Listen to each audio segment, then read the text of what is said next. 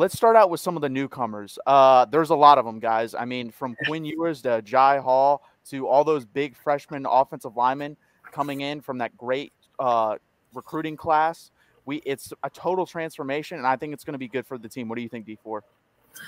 Yeah, we have a lot of exciting transfers coming in, and as far as that, I mean, we have some exciting freshmen coming in. This is a very, very upside freshman class. I don't think people are realizing, and we were talking about before the show, someone like Cam Williams, who maybe just be a 3-star, but he's exciting, a massive human being, an SEC top lineman coming in. But we'll get into that in a minute. Yeah, 100%. And Cam Williams is definitely one of those names people need to look out for. Like you said, a 3-star.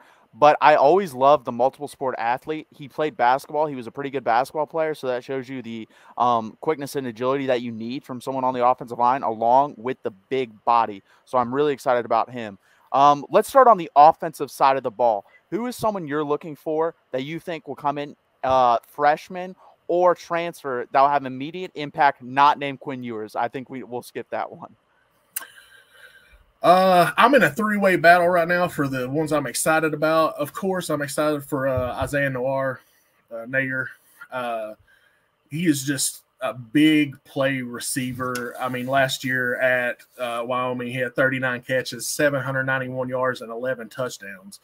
I mean, Worthy had 12 touchdowns last year. I know he's coming from a slightly less relevant program, of course, but you see what he done in the spring game. There's all kinds of clips of him making absolutely crazy, insane catches in fall camp.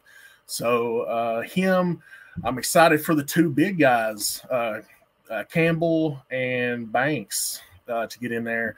You could definitely tell by the clips that I've seen that freshman offensive line is massive compared to the older guys. So I'm excited for those 2 coming in.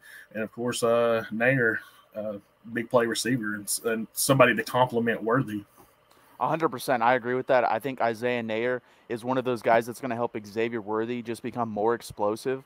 Obviously, he's already explosive, but it's one of those things where if you only have one guy like that, defenses can put 2 guys on him. And even if they wanted to throw 3 at him sometimes, and he's not really going to be able to do much, he's going to be neutralized. So they're not going to be able to do that with Isaiah Neyor. He stretches the field. He's huge.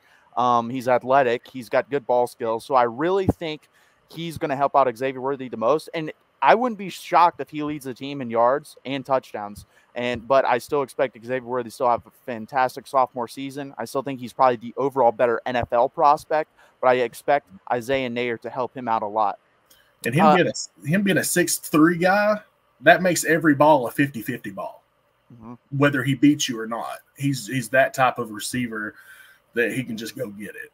100%. And piggybacking off that point, Quinn Ewers, he doesn't have to be as accurate, and that's something that, I mean, young guys kind of struggle with when they get just getting used to the speed of the game. And guess what? That's the quarterback's best friend. You can throw up a 50-50 ball, and sometimes it's a 70-30 ball with the guy like that, and he can help him out. He doesn't have to be as accurate, so I think that'll help out. Another guy that I think people kind of, got away from since all these other wide receiver transfers, and Jaleel Billingsley, which basically I think is going to play a lot of wide receiver, even though he's a tight end, is Brennan Thompson. I think Brennan Thompson is going to be good in this offense. I think they're going to use him in a lot of gadget type situation, probably a lot of screens, bubbles, handing the ball off to him. I expect a lot, and a lot of just deep balls. I expect him to have probably not a gigantic impact, but when he does play, I expect him to make enough of an impact where you're like, oh, who's that guy? And then you say his name and we kind of forgot about him. And not to even mention Troy O'Meara. Troy O'Meara has been talked about for so many years, but he just can't stay healthy. That's his biggest issue.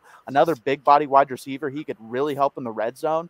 So hopefully he can stay healthy. I think the wide receiver room is the second best room on this team. I think it's really exciting, and I think it's going to continue to get better under this coaching staff.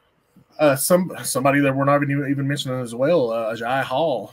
I mean, just a guy that came in to Alabama as a highly touted prospect. He's going to have his opportunities. And like you said, Brennan Thompson, a guy that runs a 10-2, is absolutely insane fast. And like you said, using him in gadget plays, whatever they need, maybe in the return game, you never know. So I'm excited about him as well. And Tariq Milton. I mean, Sark definitely has a type. When you look at the wide receivers, he loves fast guys. He doesn't like small fast guys. He likes you to be 5'10" to 6 foot, and he wants you to be blazing speed. So that is 100% his type. You saw it at Alabama. You're seeing it now at Texas with the guys recruiting. I think it's really exciting, and I think it's going to open up all kinds of possibilities for this Texas offense.